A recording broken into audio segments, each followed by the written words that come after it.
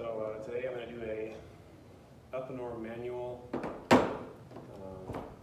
expansion tool review for you, so you can get an idea if you're going to use PEX.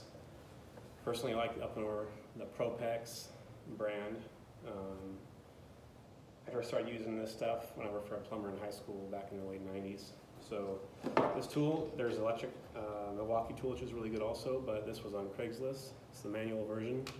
And for 1/2 and 3/4, it's pretty easy to use. For the 1 inch, it's a bit harder, it's more of a workout. And then for the 1.5 inches, which is what my water main is going to be coming through the house, I'll rent the tool from the tool store. Just a word on where to buy your fittings and stuff.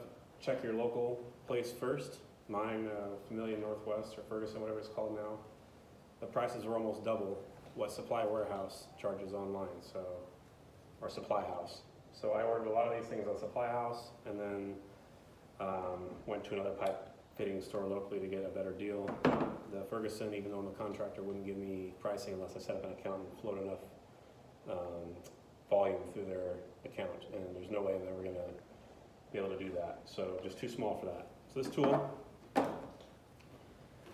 it's got this expanding head that basically, that doesn't expand, but it pulls it back, which expands these heads. Like the 1/2 inch head. Spins on when it's open.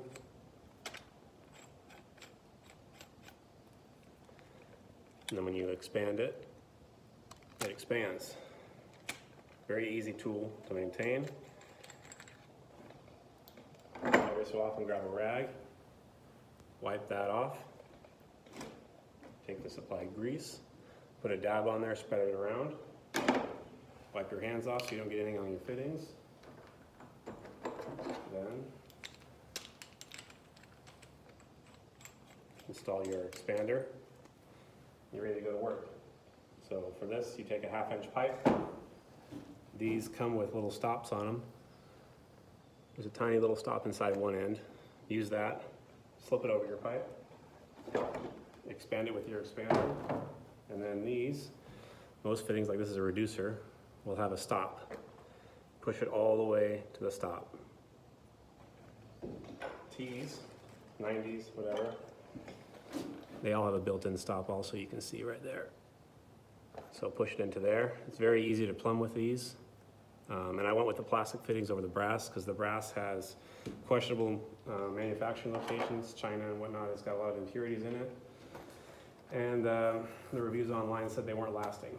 So that's that. Get yourself some pipe, and you can go to town doing simple plumbing jobs like this. It's very fast. So you've got your 1/2 inch feed line here for a hot water or for a washer. I have a reducer from 3/4 to 1/2. Personally, I'm running as large a size as possible to the end run, so I have as much water supply as possible. So I'll have a 1 inch supplying most all the other fittings, and then it will reduce down. So here we have 1 inch. It's going up to the hot water heater, and we'll tee off of here with a 1 inch to 1/2 inch or tee that'll come and feed the toilet there. So just a brief introduction. Enjoy.